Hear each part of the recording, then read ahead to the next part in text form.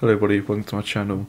Today I'll be going through some of the common issues and errors and problems that occur with the Corsair Vengeance RGB program.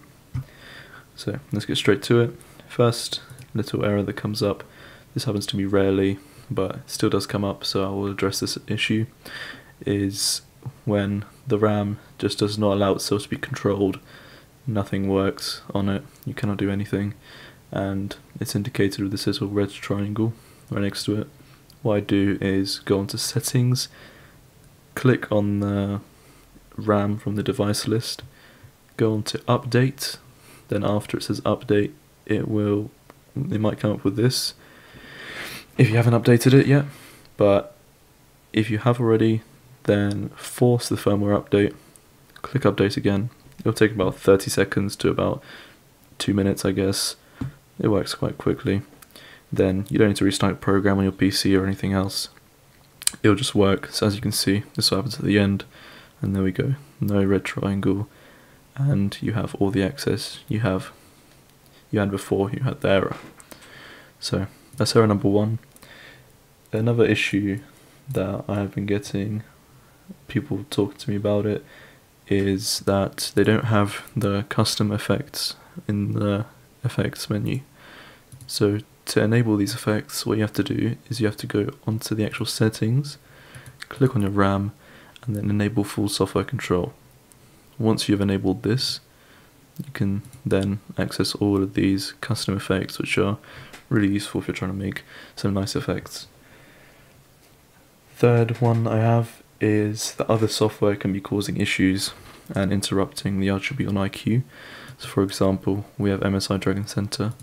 If I go onto Mystic Light, and if I go onto the DRAM, as you can see I can add these effects from Dragon Center, but we don't want that because these effects, let's be honest, aren't as good as IQ.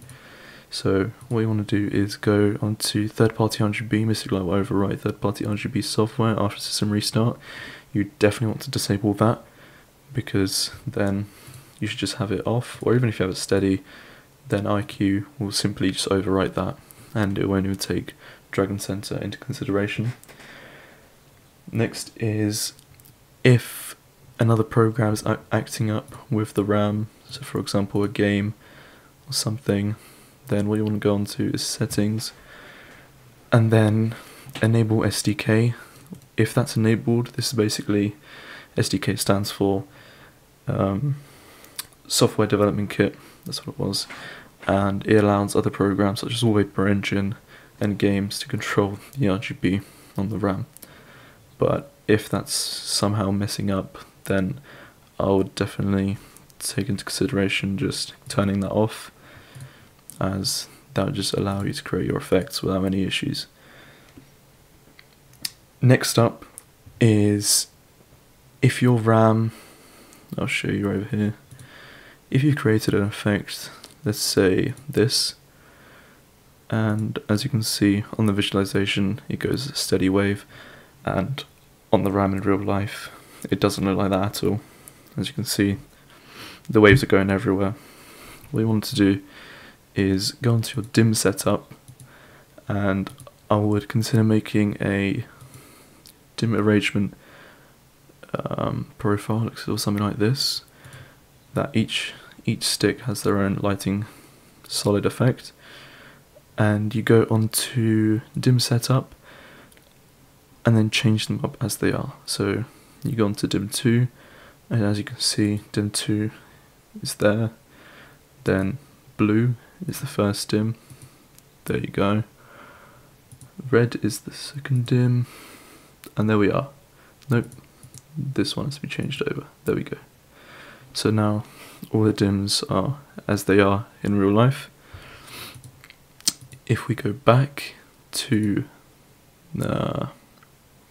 this, we can see there's still an issue going on with their orientation.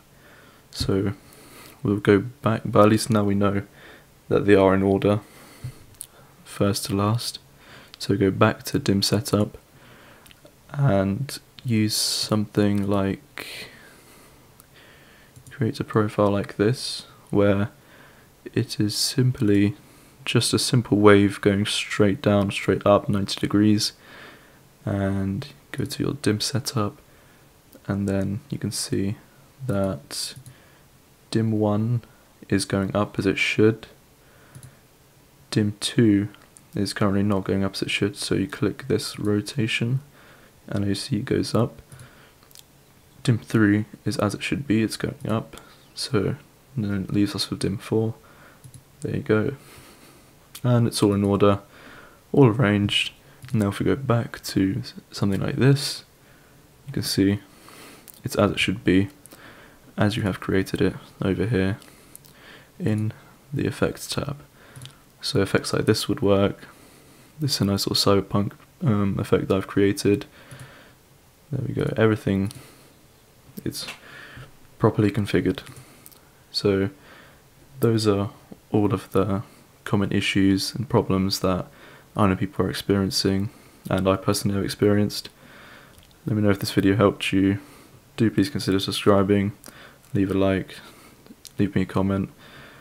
I'll be reading comments, responding to any questions you guys have as usual. And yeah, thank you for listening. I'll see you in the next one.